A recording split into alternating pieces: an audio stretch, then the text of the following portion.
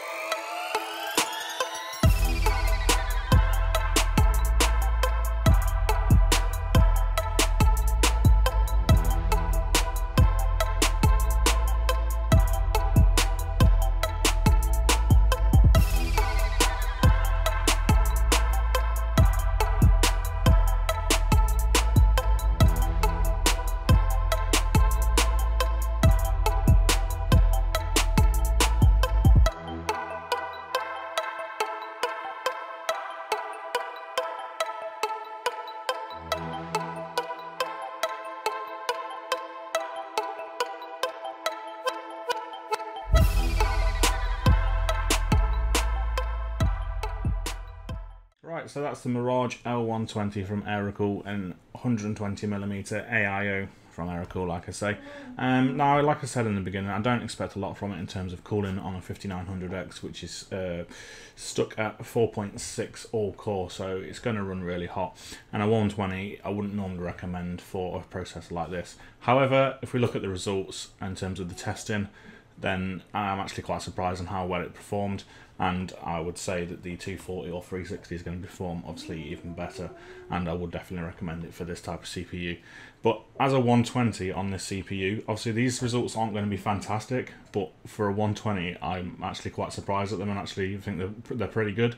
So I ran 3 tests, only 3, just to, because it doesn't take a lot to test the temperature sort of on this kind of cooler.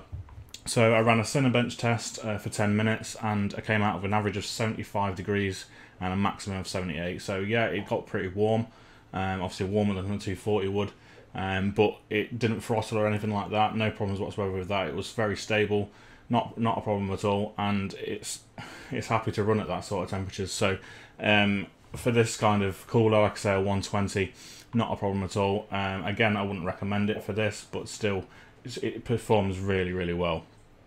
Now, second one, I rendered a 4K video using Magix Vegas, just to give you a sort of more real-world scenarios to how it would perform in a normal task that people might use this sort of CPU for, I suppose. And we got an average of 73 and a max of 77. So again, not the best results in the world, but for a 120, they're definitely good. And again, like I say, from there I could happily recommend the 240 or the 360. And then the last one, just because of this is what I like to do on my channel, I tested a benchmark of Shadow of the Tomb Raider, just to see what it would sort of run like, because most people might be using this for a gaming PC. So to see how sort of hot it would get during gaming, I used Shadow of the Tomb Raider built-in benchmark, and I got an average of 55 and a maximum of 64. So not a problem at all there. If you're using your system for gaming and you want this AIO, then it's going to perform pretty well, to be fair. Like I say, I would more recommend this for something like a 5600X or a 10600K, that kind of thing, because it's not really suited for this, but like I say, it did pretty well anyway. So if you were going, if you did have like a higher end Ryzen or higher end Intel, then I would recommend 240 at least. Now, in terms of looks, I think you can probably agree with me. If you're into RGB, obviously, then from the looks of it, it looks absolutely brilliant. The infinity mirror that's on it looks awesome. I know there is other companies probably doing it at the moment, but this is something quite sort of new in the RGB sort of market, and it looks absolutely brilliant. I can't fault it at all. It looks really, really good. Now let's talk about things I didn't like. Right, installation, not a problem at all, really easy. If you've got an AMD board, it uses the built-in AMD brackets, so make sure you've still got those to hand. Don't throw them away. And Intel is pretty much the same as any other cooler in terms of installation. Obviously you get the bracket and everything with it. Now, the only thing I didn't like about the installation is on my motherboard in particular, and it might be the same for some others. It depends on your motherboard, I would think. The screw that you screw down, like the little bracket, which I'll put up on the screen now, really interferes with the VRM cooling on the motherboard and actually butts into it. So if you're not careful, you are actually probably going to damage your VRM cooling at the top, so be careful with that if you're buying this.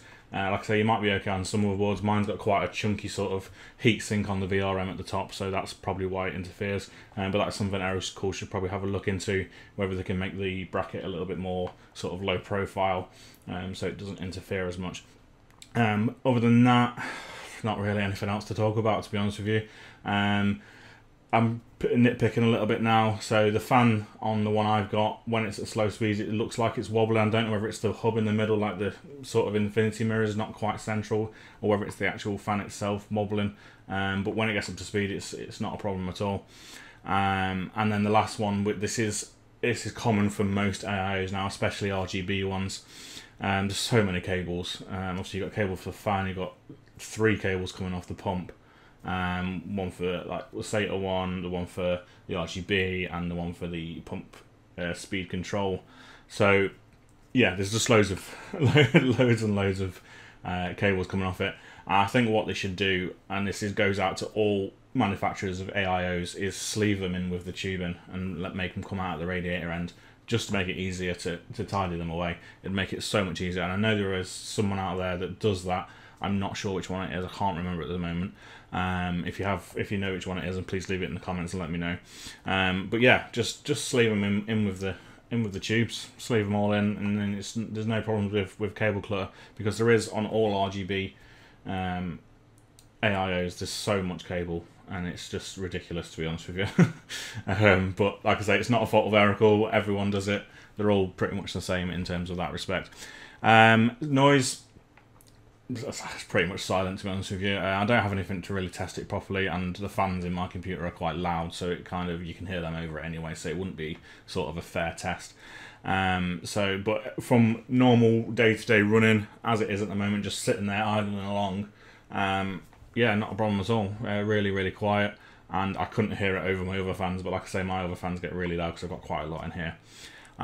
So that's about it, really. I hope you enjoyed this video. I hope it gives you an insight into what this cooler is like and whether you want to buy it or not.